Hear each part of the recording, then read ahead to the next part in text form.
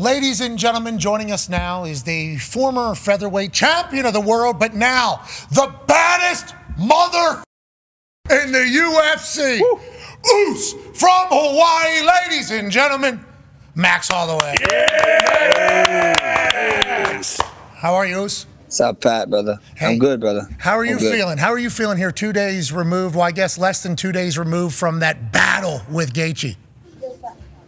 I'm feeling like the blessed man forever. That's how I'm feeling right now. That's amazing. Leg kind of hurts, man. I got kicks like a horse. Yeah, saw a lot of that. Obviously, that's going to be a tactic to kind of take away your base, especially with how hard you throw. Just being able to share the octagon was with him is just, he's a legend, man. He's a legend. I don't know if I'm ever going to share the octagon with him ever again. And UFC 300, the biggest card for probably the next decade.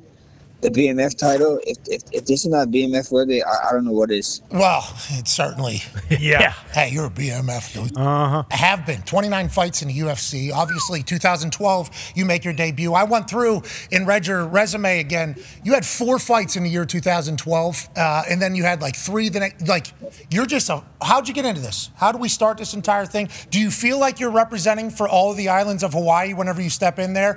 And if you let them down, you can't fly back? Like, what is the mindset, and how did you get into this? For sure. You know, from the island for the islands. You know, so that's just what it is. You know, where I'm from, why not Hawaii? I mean, everybody always says a joke. You know, when the UFC gyms came down to Oahu, Hawaii, they said, "Oh, look, the first UFC gym." That was a lie. The first UFC gym was Waianae High School, where we from, and the kids just fighting all the time. So I got into it because I just wanted to be able to protect myself.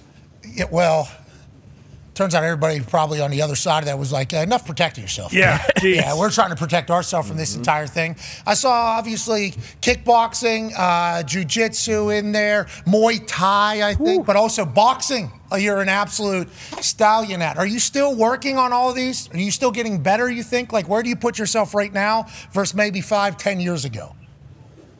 Oh, for sure. You know, MMA is a forever growing sport, and to stay with the pack, if you want to stay with it, you gotta keep growing, keep evolving. You're an athlete, Pat. You know how it is with the game. You gotta evolve every year. If you stay the same, then you lose your job. You know, and I want to be remembered one of the greats in the sport. So that's just what you gotta do. You gotta keep evolving your sport. If you don't, then it's gonna go right past you. Well, obviously, you're gonna be remembered forever.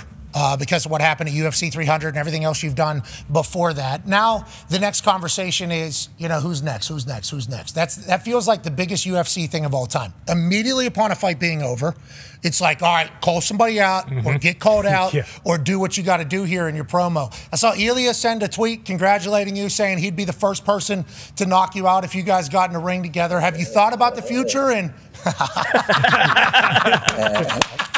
have you thought about the future, and where are you right now with all of it?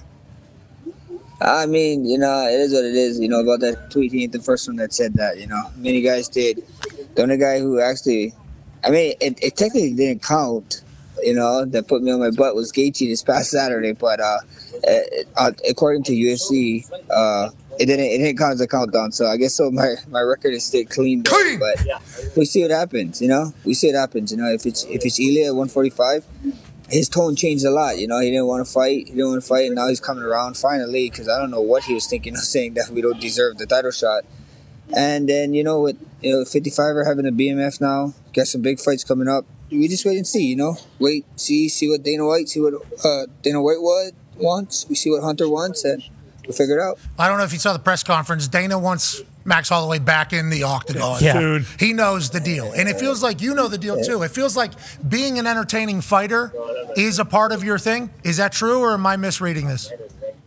Oh, for sure. For sure, brother. You know, everybody think fighting is fighting. Fighting is one thing, but we're entertainers at the end of the day. We got to say pay-per-views, and people gotta want to tune in, you know. You see it all the time. Some guys is really good at fighting. It's just get no traction, you know. So we're in the entertainment business too. We saw Bo Nickel be upset about the way that he won his fight. I think because he hears the chirping about his fights, maybe more grappling, a little bit more boring, and he's working on his strikes. And I think Cormier was like, you should not be. You just tapped the dude out. Like, you should not be upset. But it is reality of the situation. And do you think Did you chew on like rocks as a kid, metal, glass? Why do you think your jaw is so strong? Legitimately, why do you think it's just since birth? I just think so. It's being a Polynesian, being from the islands, being Hawaiian, Samoan, all that helps. No cup. That definitely helps, you know. The vibranium, they probably implanted in my chin at a very young age. Hey, the ooses are the best, dude. Yep. I wish I was an oos. First of all, I wouldn't sunburn so quick.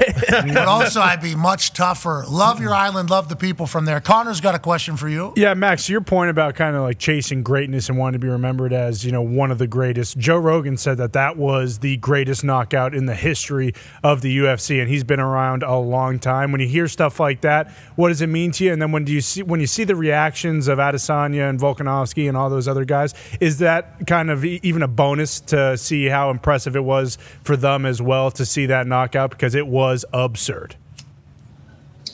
Yeah, for sure. You know, it's just amazing. Amazing to see people react, and then to see my peers react is even more crazy. You know, watching fighters geek out like fans, it's a pretty cool thing to see. And then to hear Joe Rogan talk about it like that, and even Dana White, I think Dana White said that's the craziest holy shit moment he had, and he's probably going to see for a long time. So, you know, hopefully we can top it. You know, everybody always thinks that there's one moment, but, you know, hopefully we can replicate it and do it better. A buzzer beater knockout. Oh, yeah. I don't. Tough to 1 beat. second. How many times have you watched it back? Have you watched it 1,000 times? You should. Ty has a question for you. Max, you mentioned how, you know, Gaethje kicks like a horse and you're kind of feeling it in your leg right now. And then Pat alluded to, like, you know, you fighting multiple times during the year. What is the recovery process like after a fight like this? Because you're throwing so many punches, you know, like you're going deep and all that kind of stuff. Like, do you ever go into the octagon feeling 100%, or now that you've been doing it this long, is like you're dealing with shit no matter what? Yeah, I think so. I think so. At any sport, you go in there, you're never ever 100%, but you try to be pretty close. You know, you try to be pretty close to that, and then the recovery time. You know, hopefully a week or two I'll be fine, and then we go from there. You know, a lot of people like to call me like Wolverine and stuff, because after a week or so I'm back on it. You know, it's just like I said, man. The punches with Gaethje he hits hard. Don't get me wrong, but when we was in that last 10 seconds, he was missing. The wind was hitting me, and it hurt. You know, so but his kicks, brother. The guy kicks like a donkey or something. I don't know what. Kangaroo coming off his tail. The guy kicks hard. I love that. I enjoy the respect you have for him as well, because after watching the fight, it's like, I hope these two warriors know that what they're doing for us is awesome. And you talk about the strikes and everything. There's a bunch of stats coming out about your historic career right now. Total strikes landed in the history of the UFC, 3,622, obviously about 1,000 more in second place. And then significant strikes landed, a couple thousand more than everybody else. You're an absolute monster, pal. Absolute monster. Are you back in the gym in like a week or two? Or how does this, do you have to like I think we talked to Michael Chandler. And congrats to him finally getting the Conor McGregor fight on the books. That's good for him. He talked about how, like, it's just his lifestyle. Like, if he doesn't train, he doesn't feel like he's doing life. Are you the same way? Are you always in the gym, remain in the gym, or how do we continue to go day to day here? You know, we see what happens. You know, my son wasn't able to make it this fight. We promised him a trip to somewhere, so we got to do that first, but yeah, man, I'm not like that. If I miss the gym, it's not the end of me. So I'm not something like that. Yeah, and sometimes I don't want to see some of the people at the gym. You know, my strength and conditioning coach. I mean, I tell him all the time, brother. I do not like seeing your face, because every time I see his face, it's going to be a tough day. Well, that's, you know, inevitably that's why the fifth round at the end, after 1 second knockout, to still have the energy to do the full celebration afterwards. Like, I'm puking 30 seconds into round one. You go 5 rounds, literally the longest knockout fight in the history of the UFC with 1 second left. And then the juice afterwards is remarkable. What is the sparring like going in to fighting somebody like Gaethje?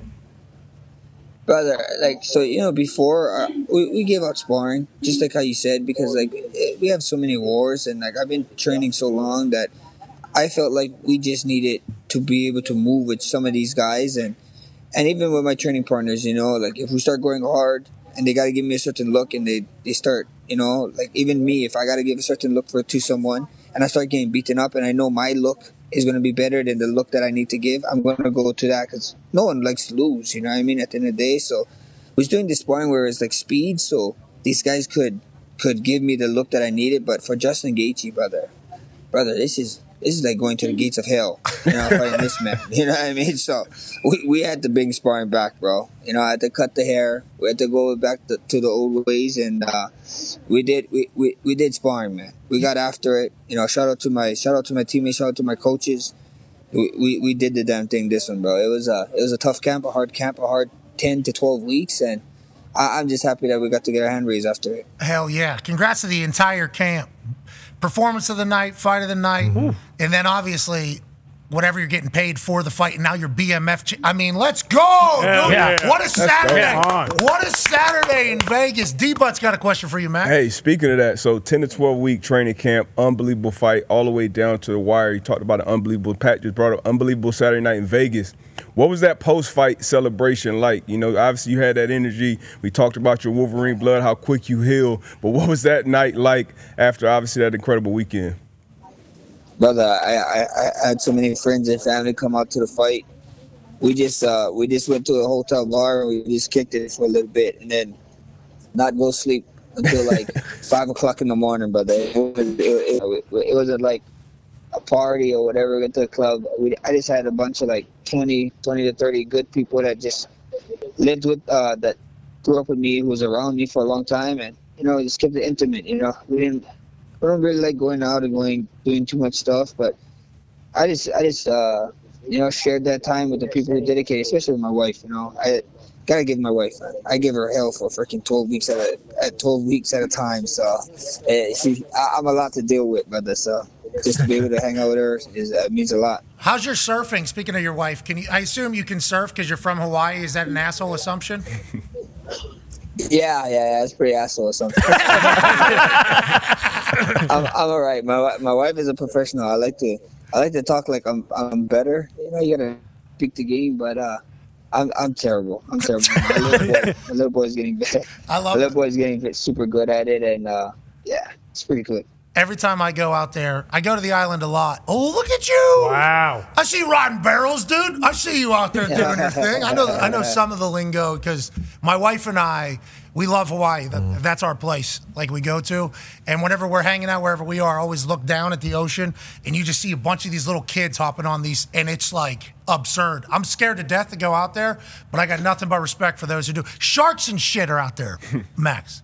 Oh, brother, next, and what? You know, like that's their house. Yeah, but like you saw what you could do. Yeah. Like I'm not doing that to a shark. You know what I mean? You're probably punching that thing in the nose, doing that. I'm getting 8. I'm out of there. I'm dead. Dead McAfee is the story.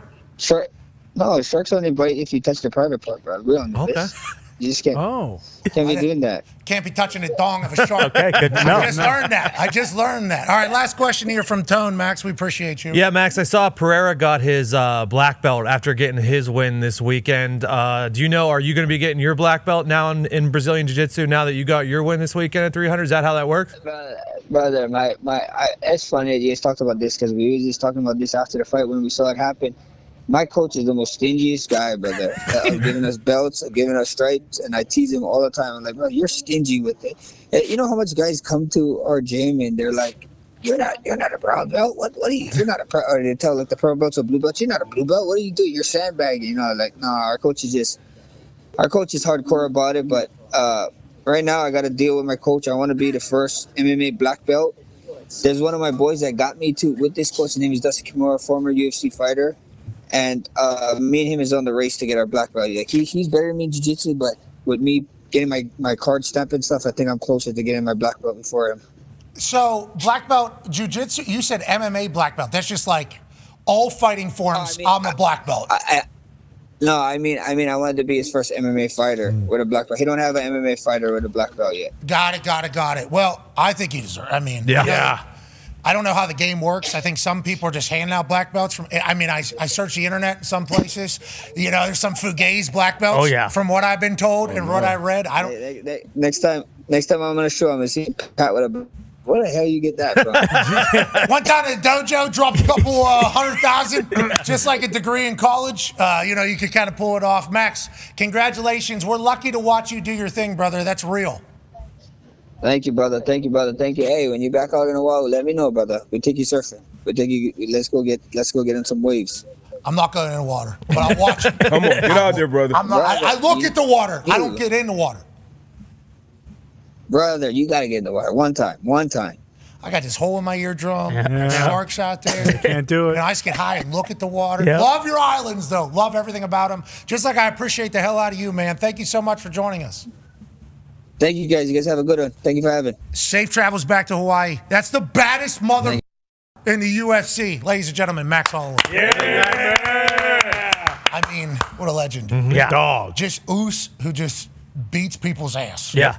29 fights in the UFC since 2012. That's so many. He's not undefeated. Obviously, he's taken some split decision losses, unanimous decision losses. He picked up fights like within the last few days before the fights because people get injured. He's fought everybody. Yeah. But I mean, this knockout is going to be remembered for the rest of time.